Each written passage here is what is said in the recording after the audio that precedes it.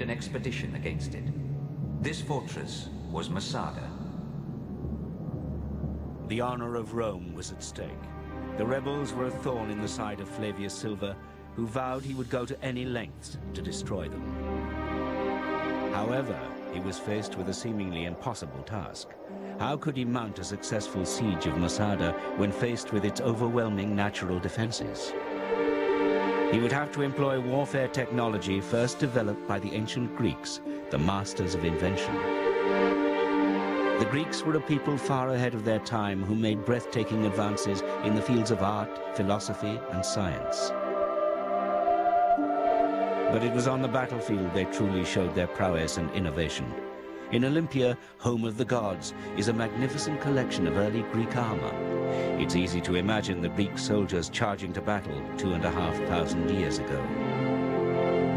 But it was their war machines which truly terrified their enemies. At Syracuse, on the island of Sicily, around 400 BC, the seeds were sown for the development of remarkable Greek war machines. Here the tyrant, Dionysus the Elder, summoned experts from Italy, Greece, and Carthage to invent a range of weapons that struck fear into the hearts of fighting men throughout the Mediterranean world. Οι πολεμικές μηχανές, οι πολιορκητικές μηχανές κυρίως, αλλά κυρίως οι καταπέλτες, οι οποίοι άλλαξαν εντελώς το τοπίο του πολέμου. Δηλαδή, μέχρι την εποχή εκείνη, το πόλεμος ήταν ξυφομαχία, κακό, ξέρω εγώ, και ήταν πάλι ανθρώπου προς άνθρωπο. Με τους καταπέλτες, από πολύ μακριά πια, ερχόταν ο κίνδυνος και μπορούσες, ας πούμε, να προσβάλλεις τον αντίπαλο από μεγάλη απόσταση και με πάρα πολύ μεγάλη δύναμη. Following the innovations at Syracuse, a variety of fearsome war machines were developed. The armies of Alexander the Great used both a rock-throwing siege engine and a catapult, which was the precursor of the crossbow, in the 3rd century BC.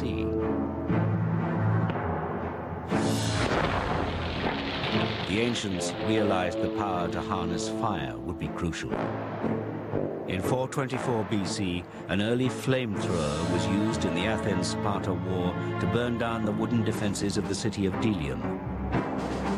These flamethrowers were fairly simple devices, a short, hollow tube with a burning cauldron of pitch and sulfur and charcoal at one end. Their range was quite short, about 5 meters. But in close quarters in naval combat, this was close enough to be able to set ablaze a hostile ship. The invention of ancient flamethrowers culminated in the elaborate designs of the Byzantines. This fire siphon of the 7th century AD used a large reservoir of liquid naphtha, or Greek fire. As this Renaissance manuscript illustrates, Greek fire was deployed as a dangerous weapon at sea.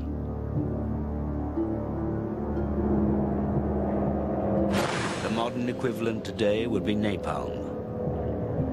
We imagine that machines which could project fire were an invention of the 20th century.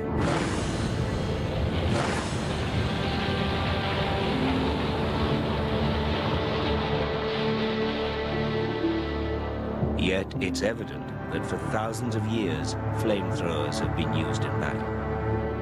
These reconstructed Byzantine flamethrowers are examples of a simple but lethal weapon.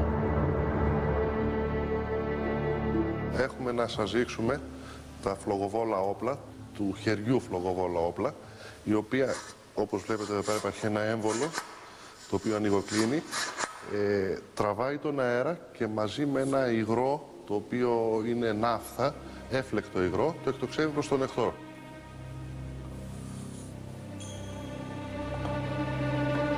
But were these amazing inventions really effective battlefield weapons? This model has been built to see if ancient flamethrowers really could have worked. What I'm holding here is a hypothetical reconstruction of a Byzantine flame-throwing weapon. We know that the Greeks had Greek fire, so it's not unreasonable to assume that there may have been smaller versions, such as this, used by maybe artillery troops. When many flamethrowers were used by an advancing army on the enemy, the effect must have been truly terrifying.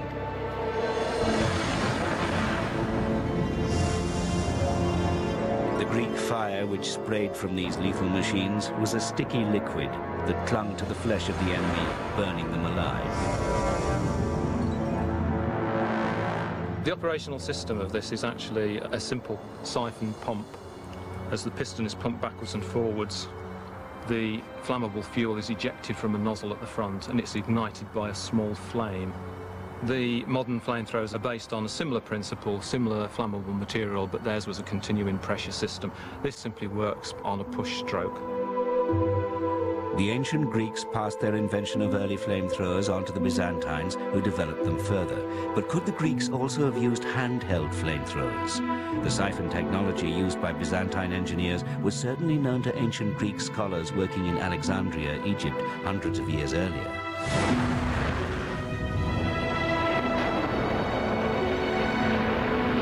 One can only imagine how ancient flamethrowers would have been used on the battlefield over 1,000 years ago. What is certain is that it would have been a devastating weapon. It's an example of warfare technology which was not invented in modern times, but reinvented. The deployment of flamethrowers to destroy key military assets on the battlefield is, I think, one of those intriguing examples of where an ancient technology has a truly modern use.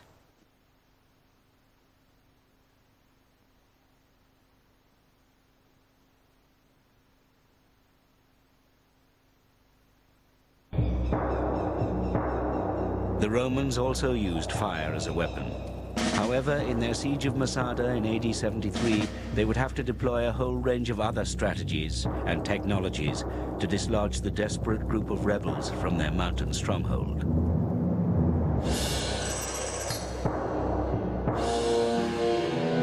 Under their ruthless leader, Eleazar ben Yair, the rebels of Masada were becoming a symbol of resistance to Roman rule throughout the Mediterranean world. Back home in Rome, the defeat of the Jewish revolt had already been celebrated following the capture of Jerusalem. For the Roman army, failure was unthinkable. It was essential for the Romans to destroy these surviving resistance fighters. If they allowed even a few of them to escape to Egypt, say, for example, then they would have fomented rebellion elsewhere. So this had to be a total cleanup. They must stop the enemy escaping. From their vantage point on top of Masada, the rebels watched as the Roman general Flavius Silva established his headquarters on the gently sloping hillside immediately opposite the palace.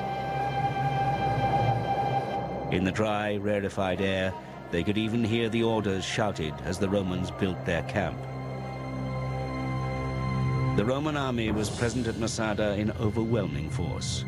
In all, 8 camps were needed to house them. Within the camps were areas for worship, a hospital, a forum or marketplace, and possibly even a brothel. אני יושב בפתח של אוהל. יחידת אוהל מנתה 8 חיילים, הקונטוברניום.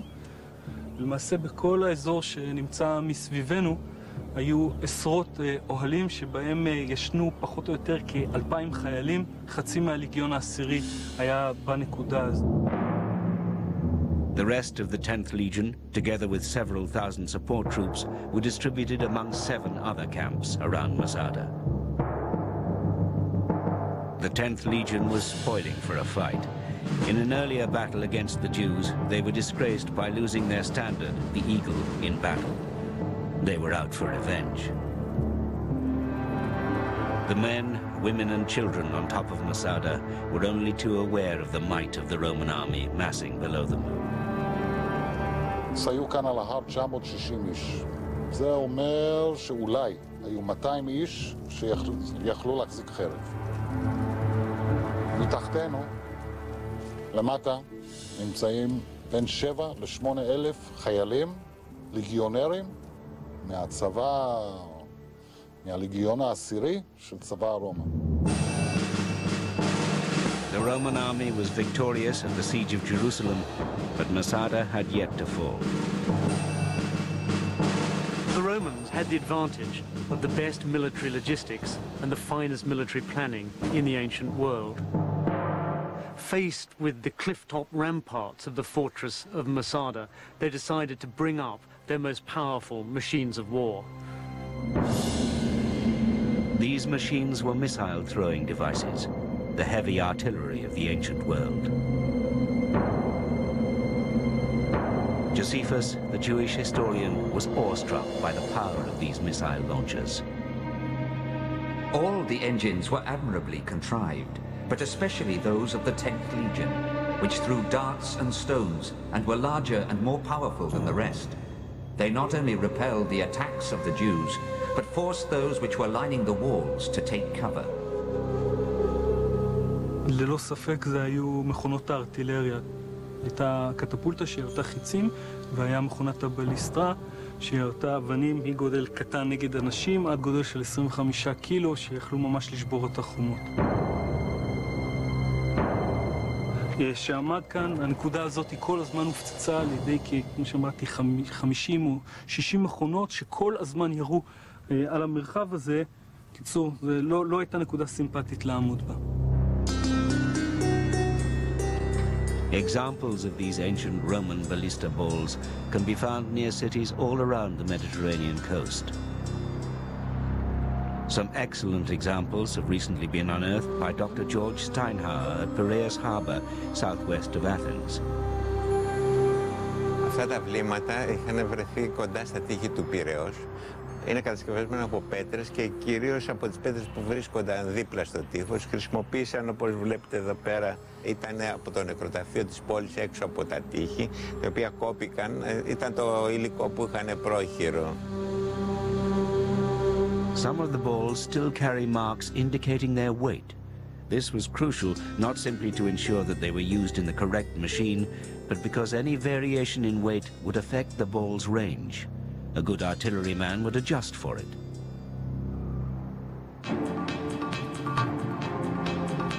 According to the engineer Philon, the largest size of ballista in regular use by the Roman army could hurl a 26-kilogram stone missile approximately 200 meters. However, it is possible they built ballistas which could throw missiles of up to 78 kilograms.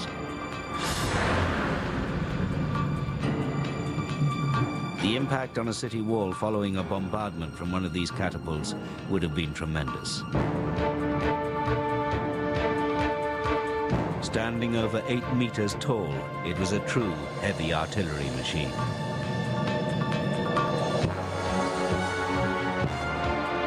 According to Josephus, these Roman ballistas were easily capable of plowing through several ranks of enemy troops.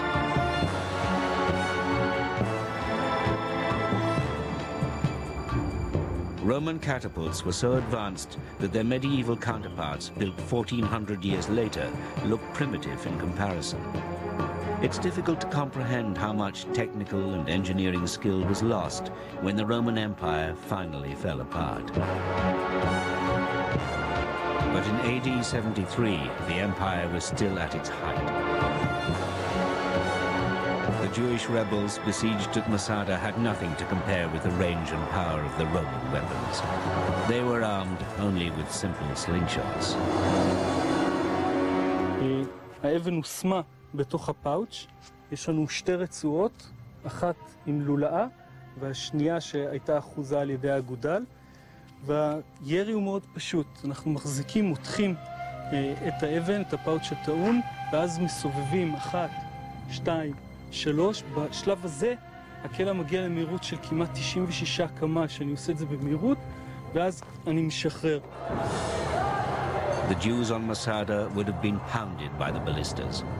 Yet there is evidence of even more dangerous and sophisticated weapons which the Romans turned on their enemies.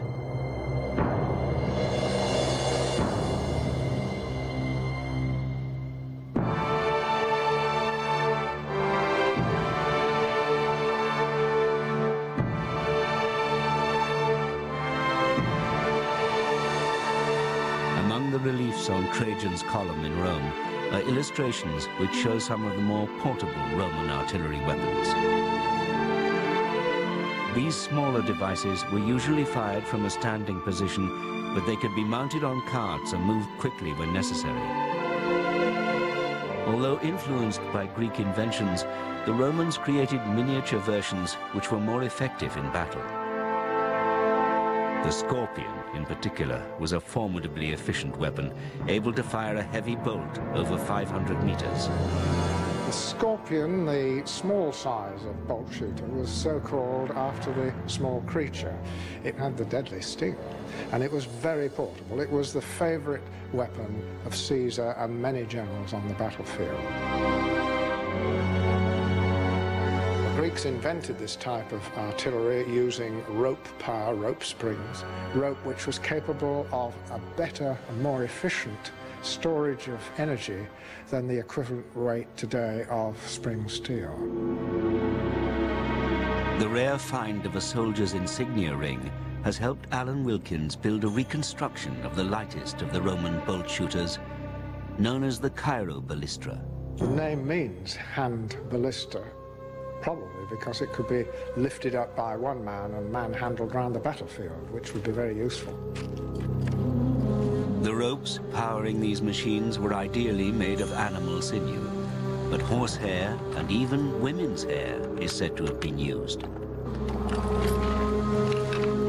The entire power of all these catapults depends on skeins of rope. Under tremendous stretch, a small Cairo Ballistra requires 1/3 of a ton, 335 kilograms, to pull it back to full tension.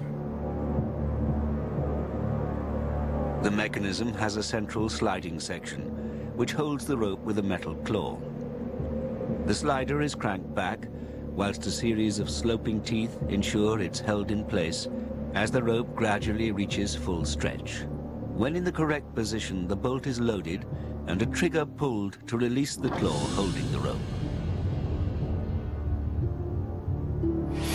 The bolt exits the Cairo Ballistra at 120 miles per hour and would inflict terrible damage to any unprotected skull. The Romans created a machine not only capable of firing at incredible speeds, but with a missile which would cause maximum damage. The bolt has a similar effect to a modern dum-dum bullet. Its tip pierces the target, but the tail rips through the body at high speed, leaving a massive open wound.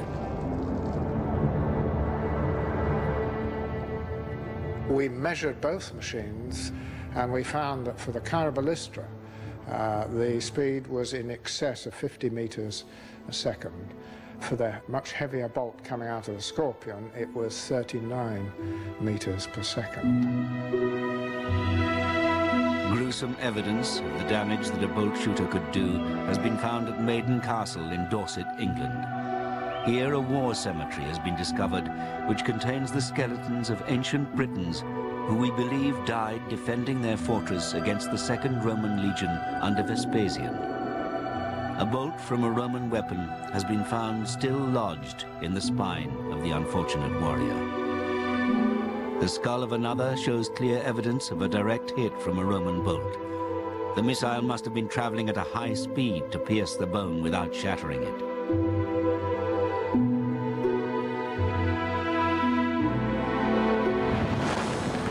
When the Scorpion is fired against a cow's skull, it would be similar to the damage inflicted on a human skull.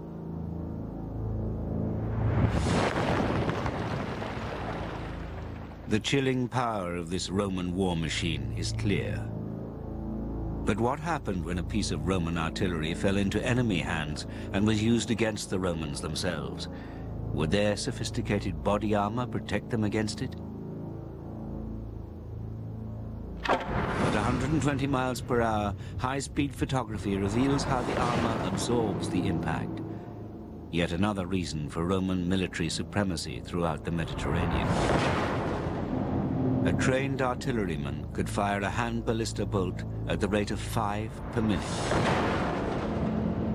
And of course, he wouldn't be working alone.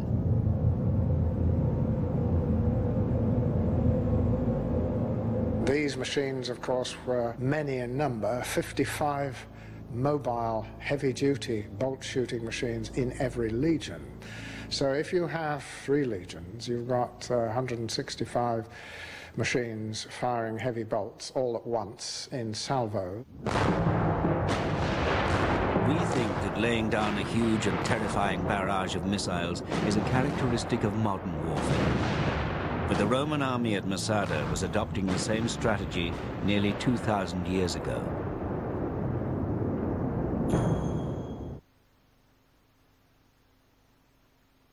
Flavius Silva needed to find some way of getting Roman troops into the fortress. And to do that, he needed to get a battering ram up to the wall. Battering rams have been used in sieges from the earliest classical times, but almost all have been lost.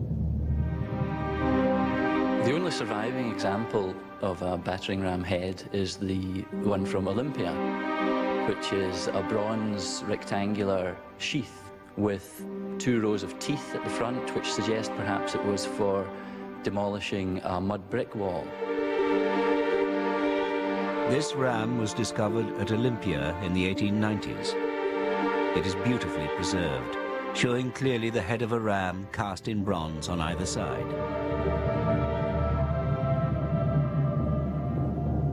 But soldiers wielding a ram were highly vulnerable to missiles thrown or dropped from the city walls. Many ingenious methods were used to protect the soldiers using the ram, such as a housing around the mechanism. Although a seemingly simple concept, battering rams reached their peak of sophistication in a remarkable ancient Greek weapon bearing an uncanny resemblance to the modern tank. It was invented by a little-known engineer, Hegetor. It is named Hegetor's Ram Tortoise.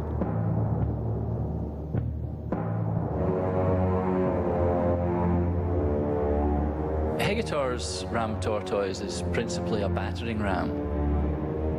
Normally, ram tortoises would be protected by covering fire from the rear, catapults, archers in the rear. This particular machine had on board a battery of catapults, so providing its own protection. This extraordinary ram tortoise was made of wood and protected with iron plates and bags of seaweed which were kept wet as a protection against attempts to set it on fire. Hegetor's ram tortoise was an important military asset in siege warfare. It could be brought to batter the gates of a hostile city. Seeing the ram tortoise moving across the battlefield must have inspired fear in the onlookers, something like the appearance in modern warfare of a battalion of tanks. The ram tortoise was such a fearsome weapon that special sabotage techniques were created as a countermeasure to it. There are reports of an early type of minefield consisting of large earthenware jars buried in the ground which collapsed when the weight of the ram tortoise passed over them. This ambitious structure, with a ram estimated at 31 meters long, trundled slowly across the battlefield with teams of men on board to shoot catapults, maneuver it, and operate the ram. Much later, medieval battering rams seemed no match for their ancient counterparts, and yet even the ram tortoise was not the most fearsome weapon the ancient world had to offer.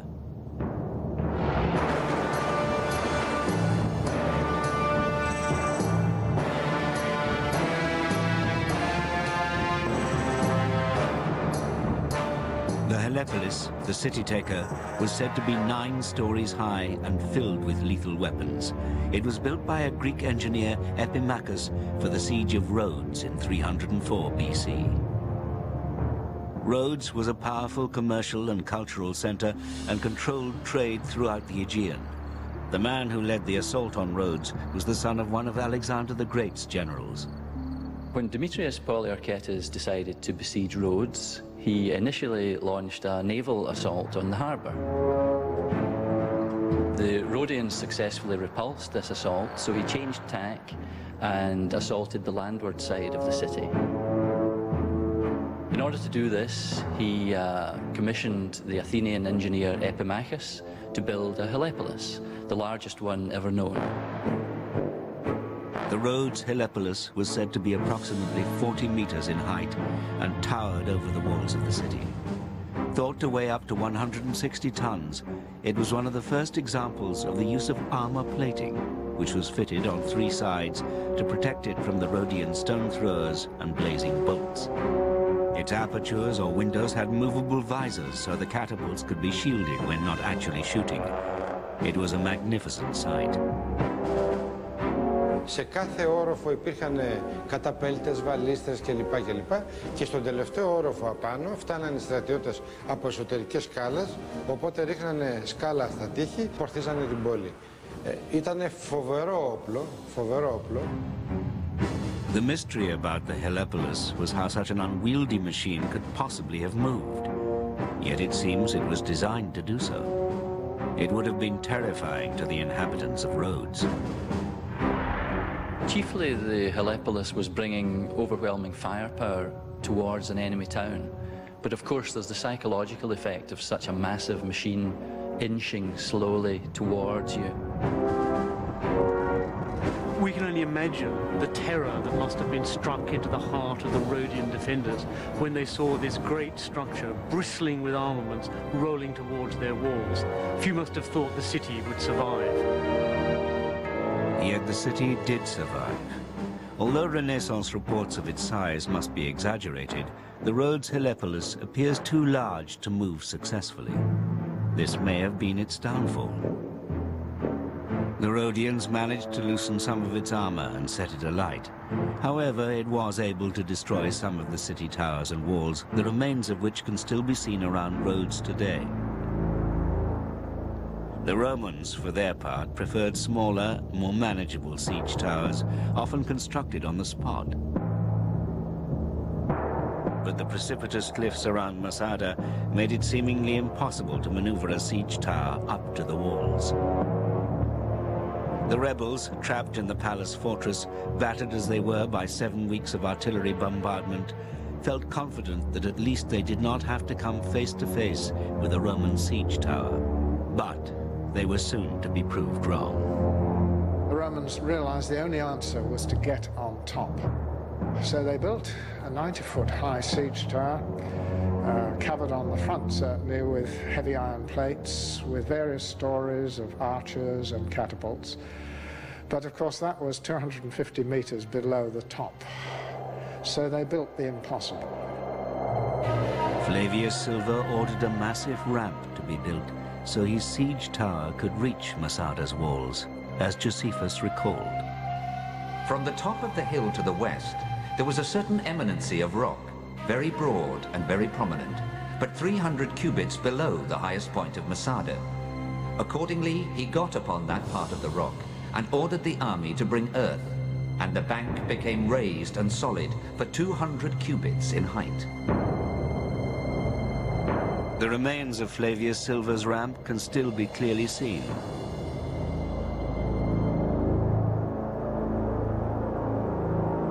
יוספוס כותב שסילבה פלביוס, המפקד הרומי, השתלט עליה, ממנה הם הוציאו את האפר, רואים עד היום את הקטעים שחסרים, ואת האפר הזה הוא לקח והרביד בנקודה שנמצאת כרגע לצידנו.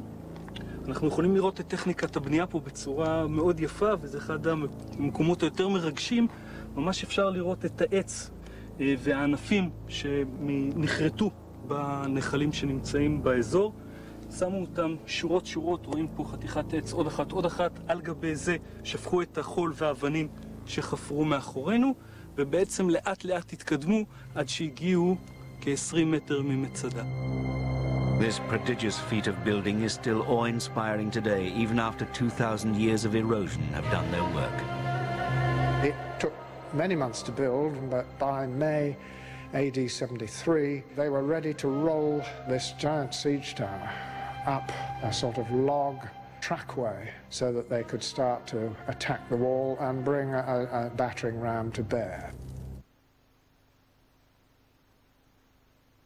Of successful resistance to the might of the Roman army, never more so than at Syracuse in Sicily, home of the mathematical genius Archimedes. Ο Αρχιμίδης γνωστός είναι βέβαια σαν μαθηματικός, αλλά τον εκλαμβάνω ως έναν από τους μεγάλους μηχανικούς της αρχαίας Ελλάδας. Ο Αρχιμίδης είχε επινοήσει μια σειρά από όπλα με τα οποία προσπαθούσε να βοηθήσει την πόλη του να αμυνθεί και να μην καταληφθεί από τους Ρωμαίους.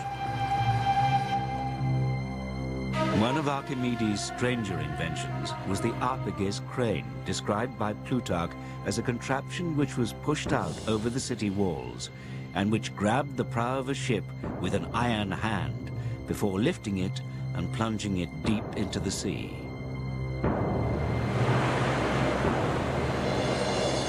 The Romans weren't used to dealing with such an ingenious enemy, and they lived in fear of Archimedes' new inventions. Ήταν τόσο μεγάλος ο τρόμος των Ρωμαίων με όλα αυτά τα που είχε επινοήσει ο Αρχιμίδης στη διάρκεια της πολιορκίας των Σιρακουσών, ώστε όταν βλέπαν έναν άντρα, λέει, ηλικιωμένο με λευκά μαλλιά να περπατάει πάνω στα τείχη των Σιρακουσών, φοβόντουσαν και φεύγανε. Λέει, να ο Αρχιμίδης, πάλι πάμε να φύγουμε, δεν θα κάνουμε πάλι τίποτα. There is great debate as to whether some of Archimedes' weapons are the stuff of history or myth. One of the most contentious inventions is the extraordinary weapon known as Archimedes' steam cannon. Many experts simply cannot believe that anyone could have invented a steam-powered weapon more than 200 years BC. Yet it's clear that the ancient Greeks knew how to harness the power of steam. Heron of Alexandria invented the steam ball, believed to be the first steam engine in history. Even the great Leonardo da Vinci believed Archimedes' steam cannon could have existed. Ο Λεωνάρντο ντα Βίντσι, από ό,τι γνωρίζουμε, είχε στην κατοχή του χειρόγραφα προφανώς του Αρχιμίδη. 3 από αυτά βρέθηκαν στη βιβλιοθήκη του, τα οποία τα χρησιμοποίησε για να ανακατασκευάσει το κανόνι. 35 years ago, Professor Ioannis Sakas, a leading Greek engineer and leading Archimedes expert, became convinced that Archimedes had indeed invented a cannon powered by steam. Ο Σακάς ήταν ένας Έλληνας μηχανικός, ο οποίος έταξε τη ζωή του ακριβώς στο να ανακατασκευάζει έργα του Αρχιμίδους. Ήταν ένα μοντέλο 1/5, δεν ήταν πάρα πολύ μεγάλο. The results were surprising. Κάποια στιγμή λοιπόν με τη βαλβίδα αυτή μεταφέρεται ο ατμός μέσω αυτού εδώ του διάβλου και μπουμ, εκτόξευε την πέτρινη τη σφαίρα σε απόσταση 300 με 400 μέτρων. Ioannis Sakas's home movies show one of his successful experiments with the steam cannon.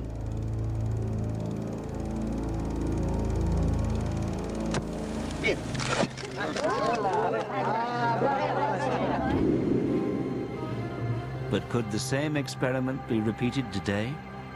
For the first time in over 30 years, we put Archimedes' steam cannon to the test. Richard Windley, an ancient technology model maker, has built the steam cannon based on Professor Sakas's original designs.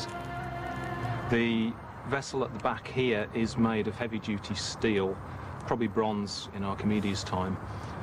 There's a substantial amount of metal there which absorbs massive quantities of heat from the fire. The pressure vessel remains empty until the point of firing, when a small amount of water is dropped via the valve onto the very hot metal inside, creating a build-up of steam pressure. The ball sits in the barrel towards the end of the cannon and is held against a collar just at the front of the pressure vessel. It's actually held in place by a wooden rod which runs the length of the barrel. The critical piece of equipment is this brake bar at the front, which holds everything in place until the pressure reaches a predetermined limit, when the bar breaks and the ball is then free to fly out of the barrel at high velocity. It's astonishing to think that Archimedes could have invented such an apparently modern cannon over 2,000 years ago.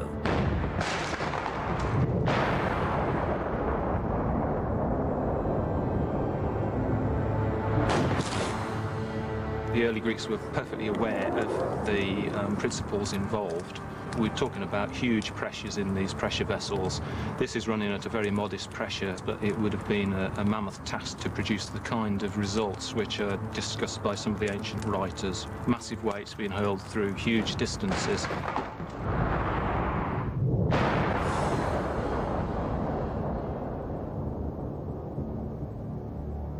The success of Archimedes' various war machines eventually persuaded the Romans to abandon the assault on Syracuse and attempt to take it by blockade.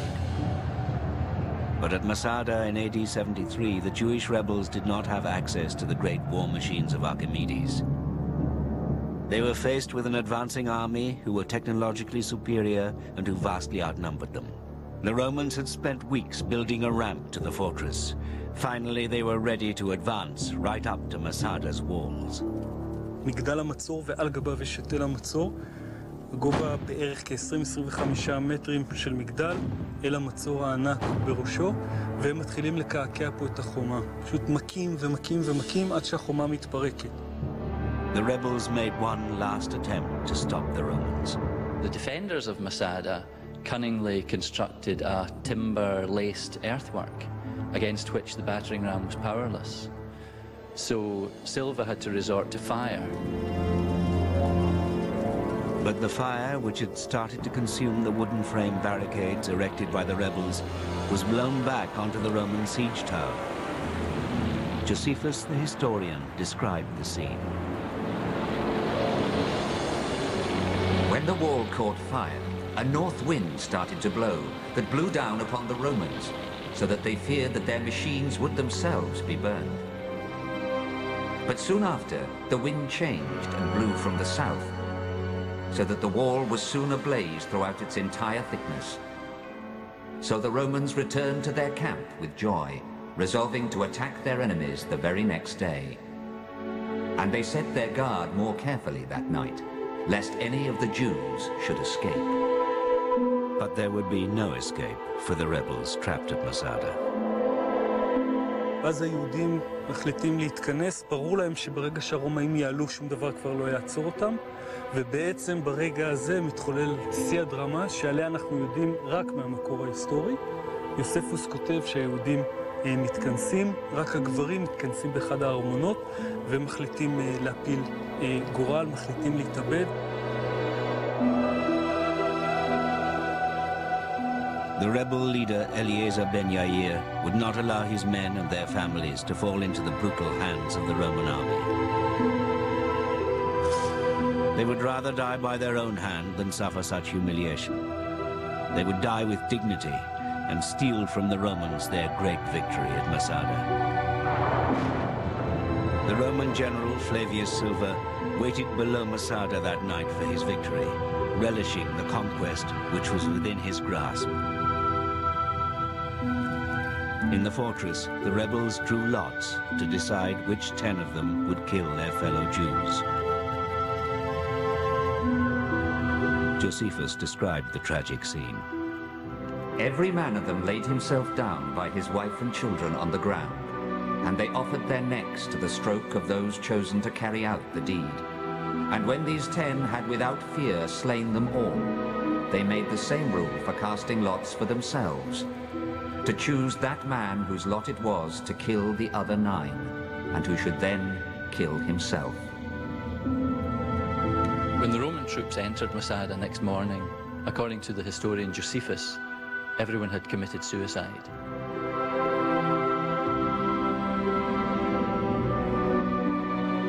שוב, אנחנו לא יודעים מי היה האחרון, אבל זה לא משנה את העובדה שלמחרת שהרומאים פרצו פנימה וחיפשו קרב ולפרק כאן את המקום אחרי עונש של כחצי שנה פה תקועים במדבר, שקט מכל כיוון.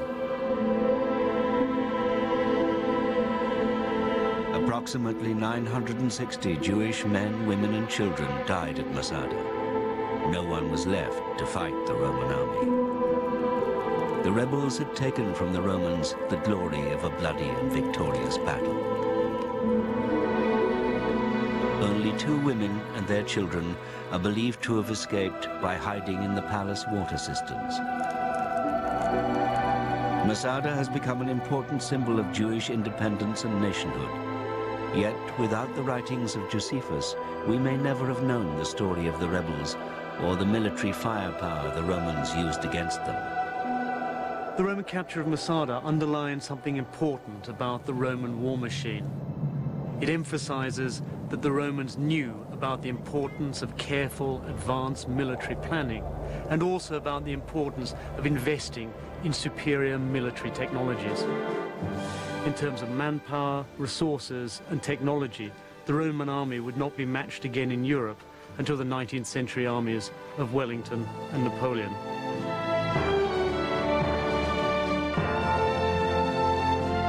Over 2,000 years ago, first the ancient Greeks and then the Romans recognized that war machines were crucial to their success. They would develop cutting-edge technology to crush their enemies. And in doing so, they would lay the foundations of modern warfare in the ancient world.